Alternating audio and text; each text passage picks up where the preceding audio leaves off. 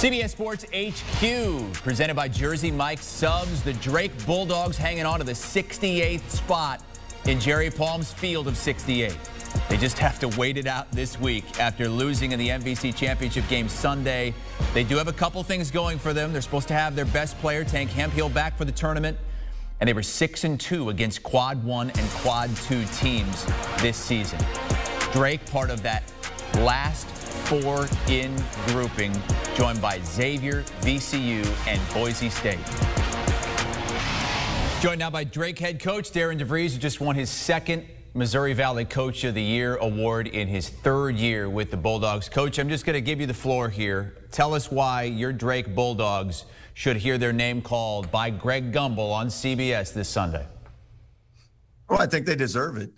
Number one, I think when you look at our entire season, entire body of work, and specifically the Quad 1, Quad 2 record, we're sitting at 6-2 right now. So on those opportunities, we made the most of them. And you look at, we were able to play a lot of games this year, and we lost our MTE early in the year, which had two Quad 1, Quad 2 opportunities.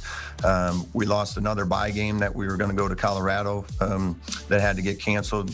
And then we had to find all bus trips for our non-conference games. So the only games we could play were, games where we could get on a bus and go play. And our options were go play the games or not play the games. And I wanted our guys to get the opportunity to compete, and we went and did that, and made the most of those opportunities. And throughout the season and stuff, you look at the COVID pauses and the injuries that our team have had to overcome, and they've continued to not only move forward but play well and continue to win. I think all of that says we belong. One of the knocks is going to be your strength of schedule, and you mentioned how difficult it was this season to schedule. You beat a Big 12 team. You beat a Mountain West team. Those teams, not any fault of your own, but those teams didn't end up being that good. So, how difficult was it, looking back on this season, to get a good strength of schedule?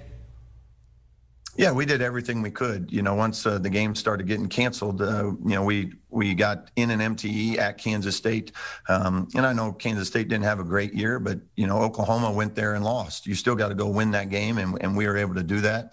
The rest of the games, there's not that many bus trips, around that we could go play. We reached out to, most of the schools that could have helped our schedule, and there just wasn't opportunities there. So, again, some of our strength of schedule got hurt because we chose to play the games, and I'd do it again because I think our guys deserve to play. We were one of the few teams in the country that maximized all the opportunities to play games, and that's what it's all about. Is our guys wanted to play, and we found games for them to play, and they did. They did what they should do, and they went and won those games and played well in those games. And then again, I go back to the Quad 1, Quad 2. We're 6-2 in those opportunities, and that's one of the best win percentages in the country.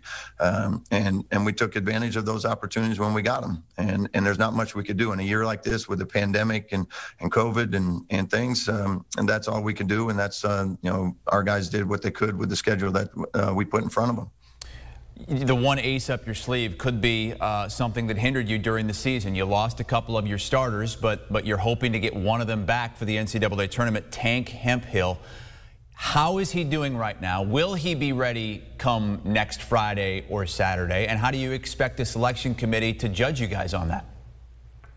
Yeah, I think two things. One, we lost Roman Penn, who was a really good player for us. But the good news is the guy we replaced him with, Joe Yesufu, is averaging almost 25 points a game since then. And then Tank Hemphill, who we anticipate having back for next week. We were 18-1 with him in the lineup, and he was our, one of our leading scorers and rebounders. And so when we add him back to the fold, I think it only adds to, what our team is as in terms of an NCAA tournament team. But again, I think it's more about the collection of all of our parts. It's not just a one-man team. We got a group of guys that all play well together, play extremely hard and unselfish, and I think they deserve to be in. I think they're an NCAA tournament team.